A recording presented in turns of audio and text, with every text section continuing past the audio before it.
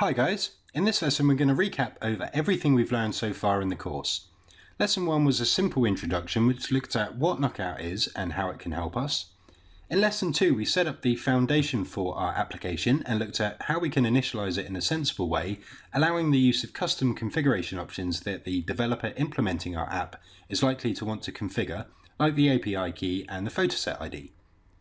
In Lesson 3 we looked at the view model, which is central to Knockout, and saw how to add observable properties that Knockout will monitor in order to notify subscribers when their value changes, so that elements bound to them can be updated automatically.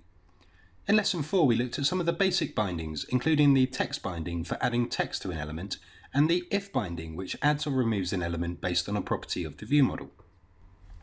In Lesson 5 we looked at observable arrays and saw how to populate one with the model objects built from the data we downloaded from Flickr.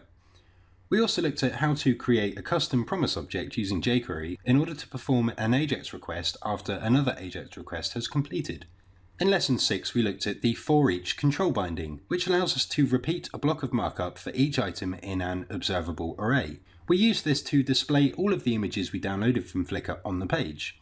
We also used it to build a select element that will allow our photos to be sorted. We also covered the attribute binding for updating an element's attributes. In Lesson 7 we looked at the event binding, which allows us to easily add an event handler for DOM events triggered by the element the binding is attached to. We used this to add a handler for the change event in order to perform a sort when the sort dropdown was interacted with. In Lesson 8 we looked at the click binding, a specialised form of the event binding for working only with click events. We also saw how to stop the click event bubbling using the click bubble binding, and how to find the root context when in a different binding context, such as inside a for each loop. In Lesson 9 we saw how to create custom bindings, and used this feature to add an editable content binding specifically for working with elements that have the content editable attribute. In Lesson 10 we looked at computed observables. We learned that these are used to create dependencies between properties in our view model and are automatically invoked whenever an observable that they reference changes value.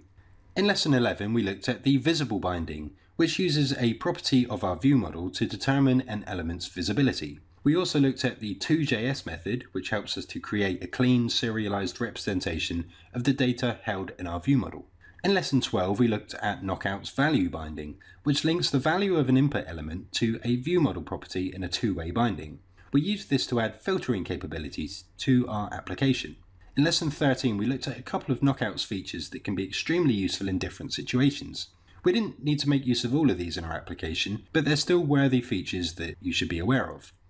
In Lesson 14 we finished off the practical side of the course by adding a final feature to our application, a lightbox. This was partly a demonstration of how simple lightboxes are to add with Knockout, and just a little extra practice with a variety of bindings, view model properties, and methods.